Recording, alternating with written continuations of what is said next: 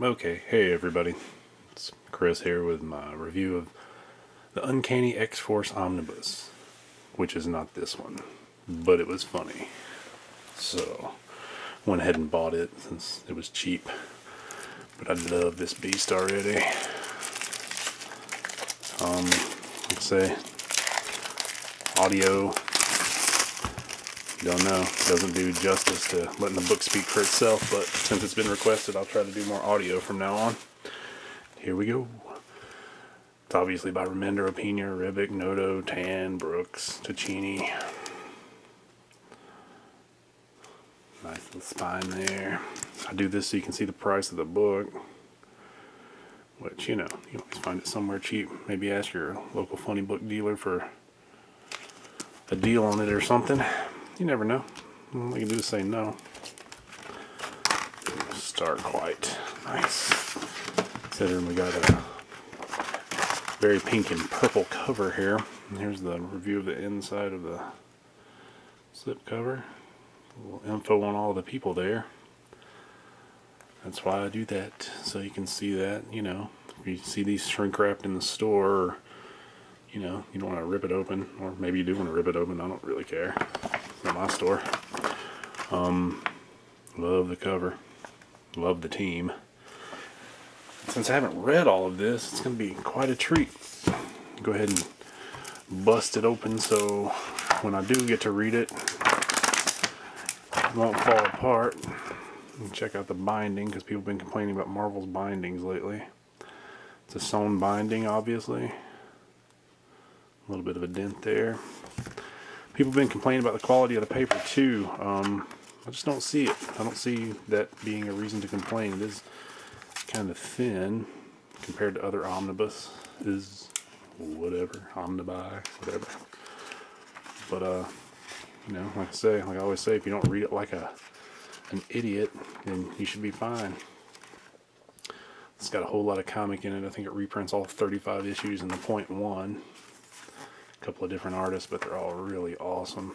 And come on, you got Wolverine, Archangel, Psylocke on the team. You know that's badass. At least I think that's badass. Artwork is just amazing.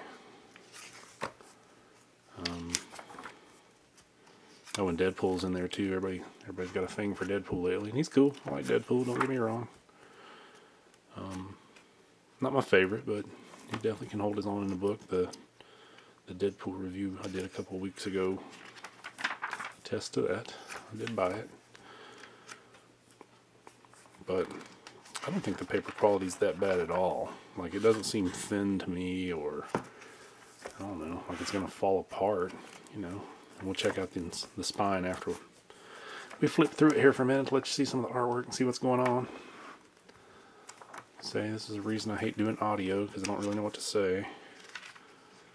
You know, I could sit here for hours like, oh, it's really, really awesome. I love it so much. It's so awesome, but that would get monotonous as my terribly low voice. Oh. Okay. And needless to say, there's going to be spoilers pop up as you flip through a book, so I guess I should have said that earlier. Spoilers, sorry. If you hear anybody laughing in the background, it's my wife listening to the radio, because, you know, I said I'm doing a book review, so she'll gotta amp up the laughing. But that's cool. She's cute. She doesn't mind me sitting here reviewing books, so I'll try to talk over her. Not that I have a lot to say. Well, that's kind of a little cool thing.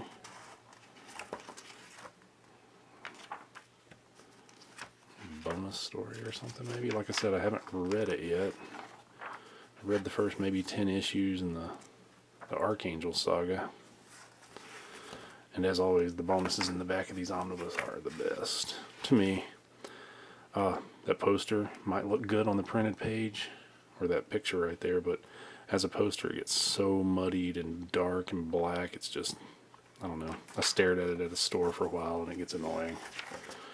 But that's just me. You know, we all have opinions. I'm sure mine's wrong most of the time. But that's fine. Nick Bradshaw, you gotta love that I love Nick Bradshaw. That is an amazing poster. Some of Remender's script here. Pencils. That's always a nice thing. I know people complain about it takes a long time to get in the book, but you know, I try to do it fast. Or you can, it's a YouTube video, people, you can always fast forward. It's no big deal. A little history of X-Force there, that's nice. Notice how they skipped over the other book that I bought on a whim with all the Layfield artwork.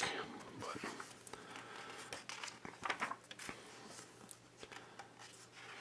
I'm pretty sure there's still a new X-Force book coming out. I think they changed the team and the writer and stuff, but come on, that's amazing Opina artworks. I hope I'm saying that right. If not, sorry.